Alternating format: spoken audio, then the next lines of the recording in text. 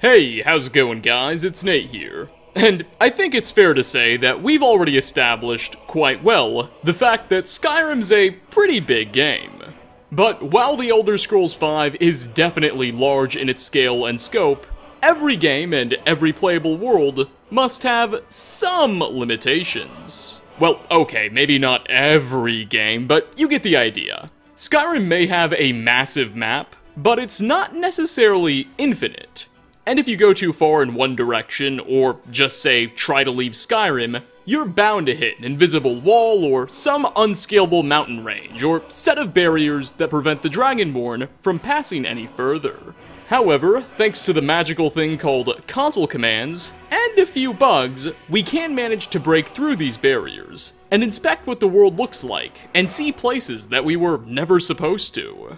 As it turns out, just because these areas are normally inaccessible, doesn't mean that Bethesda wasn't all too happy to pepper them with some insane detail. So, for today's video, I've prepared a list of some of my absolute favorite secrets Bethesda hid outside of Skyrim's playable world space and levels. Sit back and relax, as we take a look at 5 of the most fascinating out-of-the-map details in The Elder Scrolls V Skyrim. Starting off, we'll begin today's video with something quite small.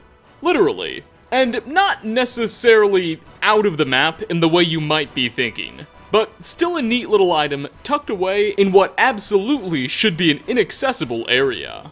When inside the city of Whiterun, if one approaches and looks into the well within the market district, it seems like it leads to your typical long, dark, damp tunnel, as a well should.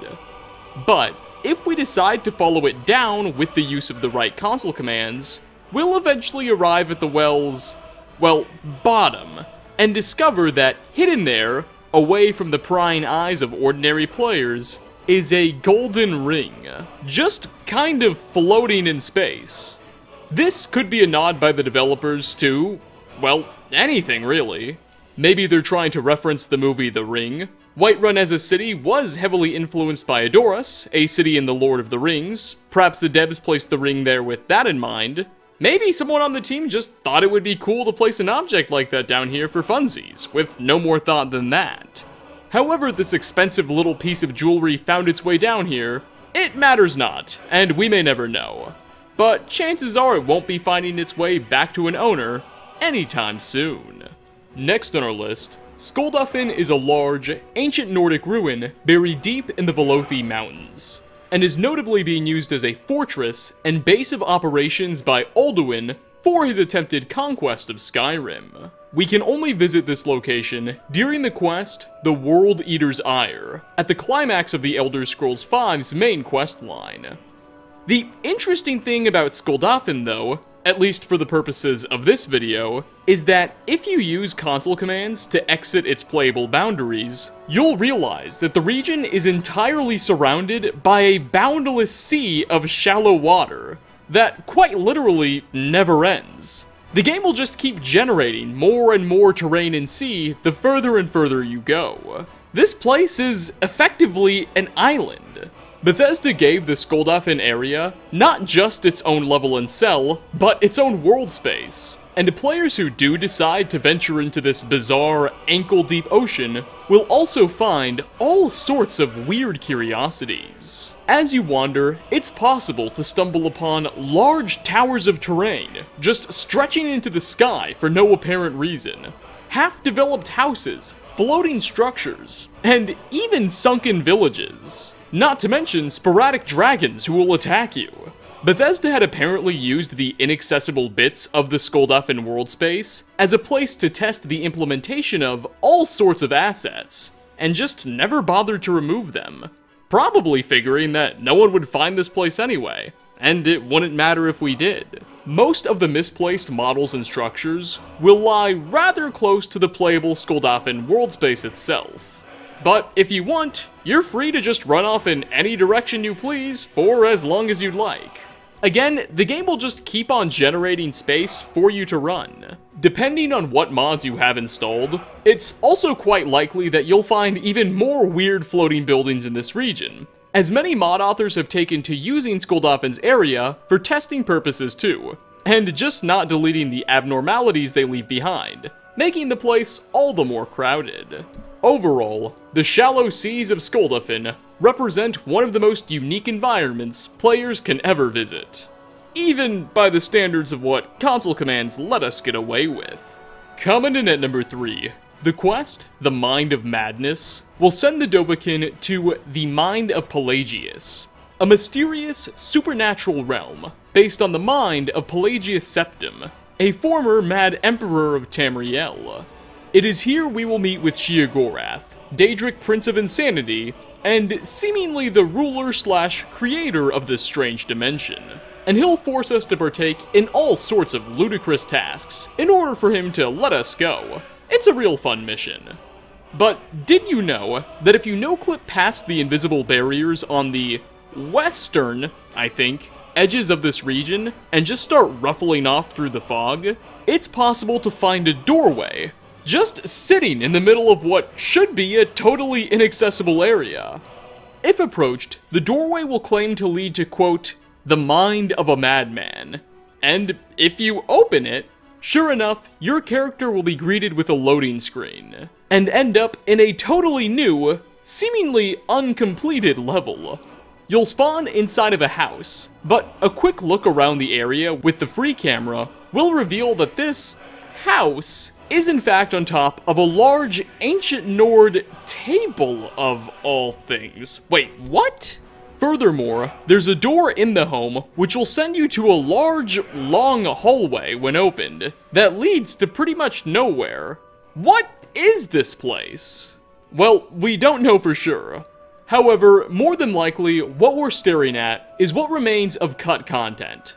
A level Bethesda was in the process of designing, likely to be used in some way during Sheogorath's quest, that they ultimately just discontinued and decided not to use.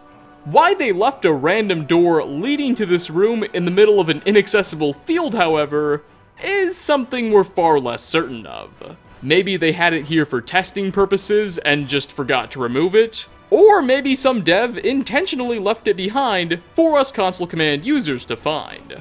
Whatever the case, the Mind of Pelagius is truly a mad place in more ways than just one. For our 4th spot, we've got a bit of a 2-for-1, as both of these secrets kind of share a theme, and they're probably among the most well-known of this video. But if the player decides to no-clip through the game's southern Gerald Mountains, you'll find that Bethesda created a small, low-polygon model of the White Gold Tower, and the island of which the Imperial City sits, right about where Cyrodiil should be in relation to Skyrim. As you approach the tower, its appearance will become sort of, well, inconsistent, as the model constantly flickers, flashes, and just disappears depending on the angle you view it from. Furthermore, if you decide to take your character far beyond the map's traditional northeastern border, you'll eventually find a surprisingly to-scale, low-texture terrain map of Morrowind, Vardenfell, and the Red Mountain, all right about where they're supposed to be according to Tamriel's geography. So, in some technical sense, the lands of Cyrodiil and Morrowind, the settings of the 2 previous Elder Scrolls games, are featured in Skyrim, just not quite as detailed as we remember them. Now, the developers actually seem to have had a very good reason for including these low-resolution regions, beyond just giving console commands users some additional satisfaction. They're meant mostly to be seen from the game's overhead world map.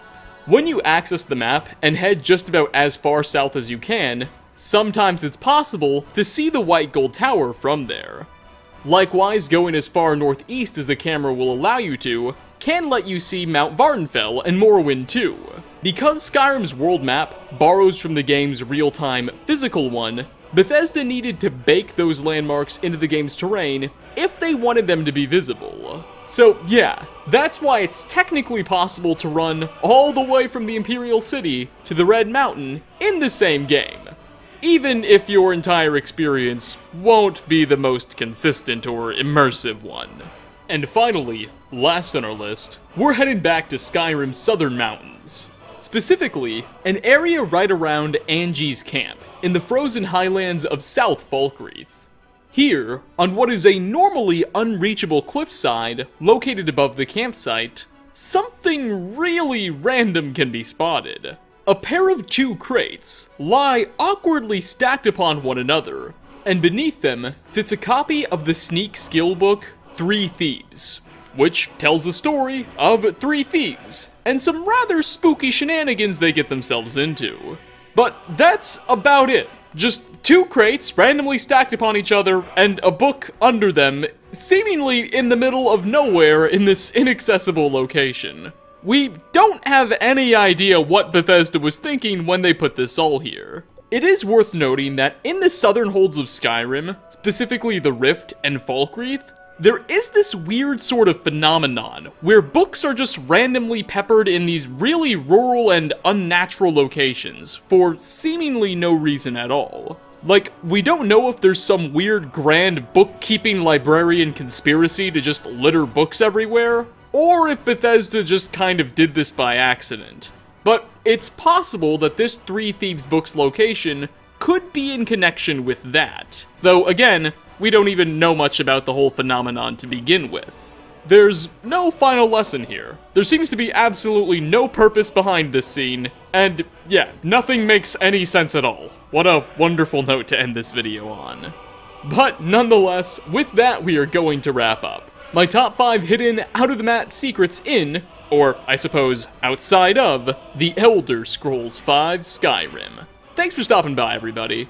Which of these curiosities did you find to be the most impressive? Have you taken upon yourself to explore what lies beyond the developer's boundaries? Leave a comment down below. I had an absolute blast making this video, and really hope I get to make another one. As always, like ratings are very much appreciated. A huge thank you to patrons and channel members for all your help, and I hope to catch you all in my next video. Peace out, everyone.